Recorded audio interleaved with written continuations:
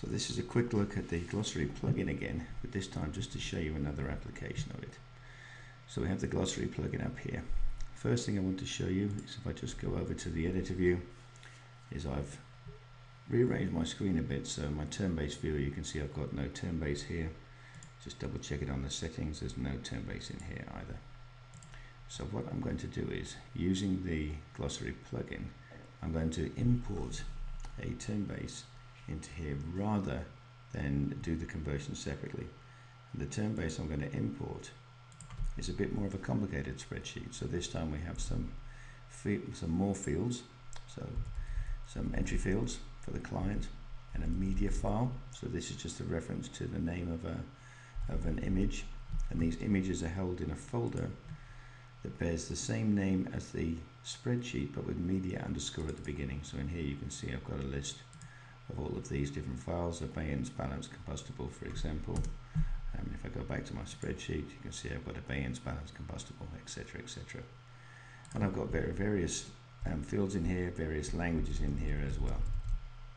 So a bit more complicated than a simple glossary. And what I'm going to do is in Studio, I'm going to click on the import button, and I'm just going to import that spreadsheet. Apologies for that little error message there. That is not caused by the Glossary Converter or the plugin. That's caused by CU6 in Studio, so that will be fixed in CU7.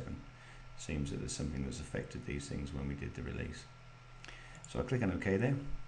To do this quickly, does the analysis, converts my spreadsheet into a term base. You will have all seen this before using the Glossary Converter, but what that's done then is that has actually added it to my project. So if I go over to the editor now, once this is ready, okay, so go to my editor's view now. Now you can see I have a term base there, and the term base is a fully fledged terminology term base that's been set up in accordance to the way I did that in the spreadsheet. Very powerful, very simple, all with just a couple of clicks. If I click over on my project settings, you can see here it is, it's been added. And that's it. Pretty impressive, I think. Thank you.